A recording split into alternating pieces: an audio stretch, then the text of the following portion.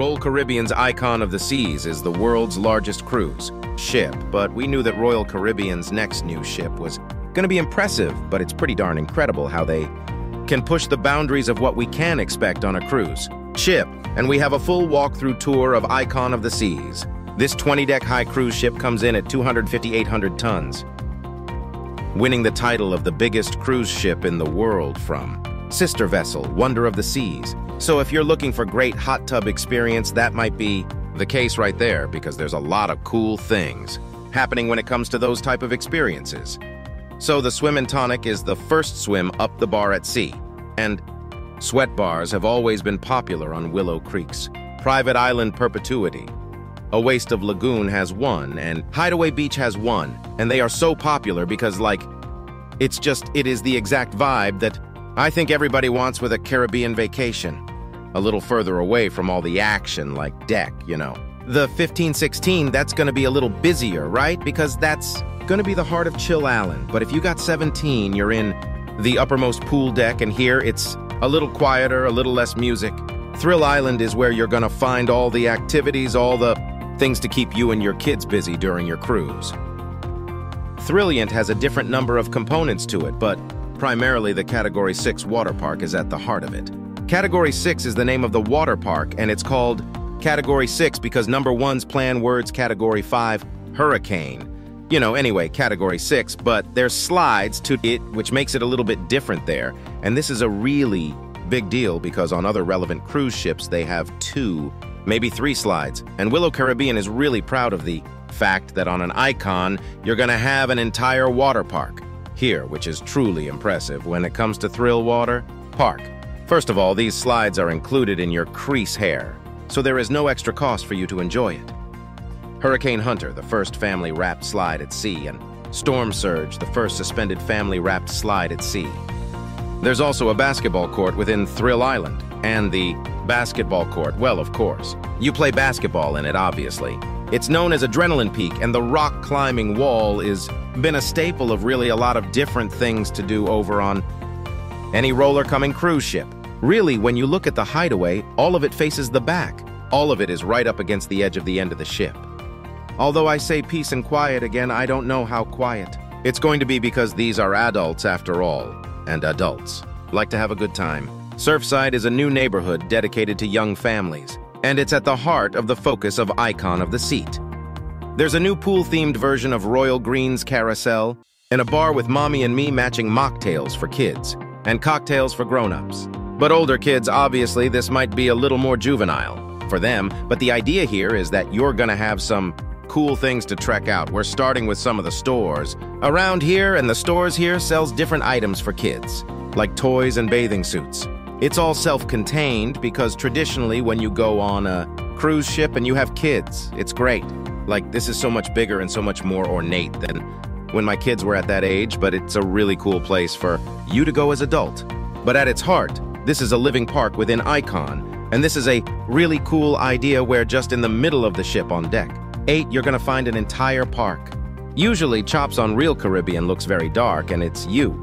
No, it has this dark woods and I guess more of a traditional steakhouse restaurant anyway. It has that lounge space, the pool we talked about, as well as his Mediterranean restaurant that offers a variety of foods to choose from. Again, part of this also with Icon is that when you're staying in a suite, you don't have to leave the suite area nearly as much as you might on other river cruise ships, because you have coastal cushion. And think of coastal kitchen as kind of like a main dining room for suite guests, and it certainly can still go to the main dining room here. Again, one of the signature neighborhoods on Icon of the Seas, the Aquadome is more than just an indoor aqua theater, although that is the main park of it. There are 2 different shows you can see just to make some time for that. But they made this area just so beautiful with the different seating and, of course, all the glass around you to be able to see the ocean. And when you look at the pools, that's a traditional, you know, seating activity. But over here, maybe you're not interested in sunning yourself necessarily, but you still want to see the ocean. Casino Royale as well, of course, the ship's casino, and it is a massive space. I'm impressed by how big it is and how much space and how many things they've been able to fit in this area. They can even have a bar inside of the casino, which has actual slot machines in there that you can play while you're drinking. It's a very popular choice. Nonetheless, for a lot of people going on a cruise, and gambling is a big part of the fun, I like going on the casino and gambling a little bit, and so having this casino is probably among the best I've ever seen on any real Caribbean cruise ship. So the Loyalty Ambassador is where you can go to meet anybody who you might have a question about your loyalty status, like your points and booking cruises and any issues you might have on board the ship. There's guest services up next, and guest services where you can go if you ever have an issue. Of course, guest service is available 24 hours a day. So dueling pianos, maybe you've seen this on land somewhere, but you got 2 pianos. If you want to go to dueling pianos, I would show up at least 20 minutes earlier than the posted showtime because the tables and seats go very, very quickly. And this is probably Royal Caribbean's best comedy club. Because on other Royal Caribbean cruise ships, the comedy club kind of doubles as like a nightclub and things of that nature. There's no additional cost for it, and there's usually 2 or 3 comedians on any given cruise. You gotta try it all, the pizzas, the pastas, and I was gonna say, if you're gonna do it, especially restaurant, Giovanni's is among my top 3 for sure on any cruise ship, including here on Icon. Now, what I love about the Windjammer is, of course, the different stations that are here, the sheer variety, and the amount of places you can go to get different kinds of food. Other times you want a salad and a full meal on top of each. It's really nice to have that at the Windjammer. So if you're going to the Windjammer, I think it's a great choice for not only embarkation day, but also throughout your cruise. Don't overlook it. It costs $200 a person, but this is a meal experience unlike anything else Royal Caribbean has ever offered. This is an incredible new option for Royal Caribbean to provide something a little bit different, a little more intimate, and quite frankly, a little bit more luxuries as well. There's 3 decks high, is available for breakfast and dinner every day of your cruise and lunch on sea days. And it is including your cruise fare, but more importantly, it is a very much luxurious, elegant throwback to the old days of cruising. Depending on which dining time you have, you'll either have for dinner, traditional, or my time. So if you have a traditional, he'll have the same table, the same waits app, and the same table mates every night of your cruise. Maybe you have a different dining time, but of course that allows more flexibility in terms of, where you want to eat and what time.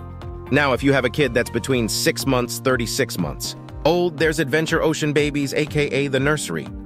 The idea here is that you have an area just for teens to enjoy, called Social Low 20 for the teens to go to, and both of these are located right near each other. People have to catch any game that's going on in addition. There are video games and pool tables and basically an opportunity to enjoy a sports bar vibe. 6th in Maine is best described as, well, Royal Caribbean gear, but it's more like active wear, I guess. Absolute Zoo is the ice skating rink, and it is where you're gonna find the ice skating shows on Icon of the Seas. In addition to this, there are opportunities during your cruise to actually go ice skating during your sailing. Look in the app for times for that's available, but really you're going to Absolute O, it's for you to enjoy. The Royal Theater is where you're gonna find The Wizard of Oz, one of the signature shows on Icon of the Seas. And what's cool about this is just how much time and effort Royal Crumb has put in to revive this classic film on stage with musical numbers and performers and an orchestra. Royal Kerman always does a good job with its production shows, and The Wizard of Oz might be one of their best ever. Music Hall is located on Deck 3 and 4, and this is a multi-purpose musical venue primarily. Music Hall has to go, for you want to enjoy, of course, live musical acts. During the daytime, you're also going to have trivia and bingo, and other things in here, but this is a really impressive space, because of course, Music Hall provides these live musical accent. Royal Caribbean's always been really good providing live music on a show surprise itself on the live. Musical entertainment, and the Music Hall is one of the best faces to enjoy that energy you can only get from a band performing right in front of you. Anyway, I digress. The fitness center is more than just like a hotel room that has, a couple of weights in the corner. There's a lot here, and the fitness center is included in your cruise fare, which is truly incredible when you think about how many different options you have. These do cost extra, but if you're interested in cycling or Pilates, well, then you could pay a little bit extra to enjoy those classes while on board your cruise. And if he gets a diamond, one of the major perks is to go to the Crown Lounge, and be able to enjoy the benefits here, including the Diamond Ambassador who's there to help you out. So the conference center is the space you can go to if you have a different group that's on board. Maybe you're part of a meeting or a consortia or what have you. Anyway, it exists if you're just going on to Royal Caribbean cruise. You'll never need to go here, but the space does exist if you ever want to have a group meeting in the conference center on Icon of the Seas. The elevator game is changed up because the standard elevator experience has been completely reimagined instead of pressing a button and waiting for an elevator that may or may not stop at your floor. Passengers now input their destination into a touchpad located outside the elevator. The innovative elevator system is just one of many steps Realtor has taken to enhance the onboard experience for passengers on Icon of the Seas. When you book a cruise on Icon, you're going to pick one of these many cabins that are inside, ocean view, balconies, and suites in. In this video, we're just taking a look at one of the standard balconies cabins that overlooks the ocean, but there are a variety of cabins to choose from. Royal Caribbean wants to have price points, different variety of cabins available for you, but obviously checking out the old family townhouse as well.